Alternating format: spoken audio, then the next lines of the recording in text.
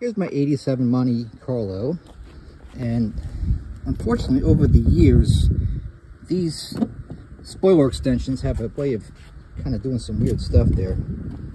The other side's a little worse. I'm going to show you how I plan on fixing this. So after taking a closer look at what the situation is here, I realized that these two clips that are built into the panel with these retainer clips, they just were loose. So I don't need to really address this area, but this one here is flared out on both sides, and that's really the part that's pissing me off the most. So I'm gonna kind of do a mock-up, and you can see right there in the dead center is where I need to focus.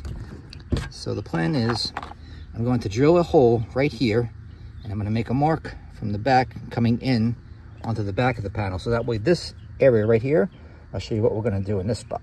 I use hardware today, and I definitely suggest supporting this place because this place is a godsend for guys like me that have old cars and need to be creative in engineering.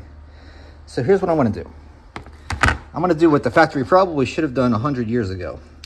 I bought these clips, you know, they have like the barbs, and I'm going to epoxy it right here.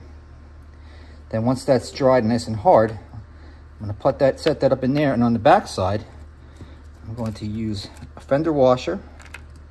I'm going to use another nylon washer, and I'm going to use my new retainer clip, and I'm going to sandwich it in, and that's going to suck this panel together like this, kind of like how these OEM ones are, just bigger and better to address this problem.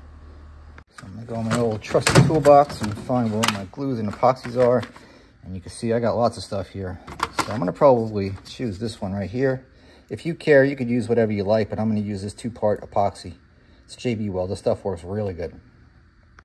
As I took this light and I loosened it up so that we can see how much room I need to leave for this little plastic tab.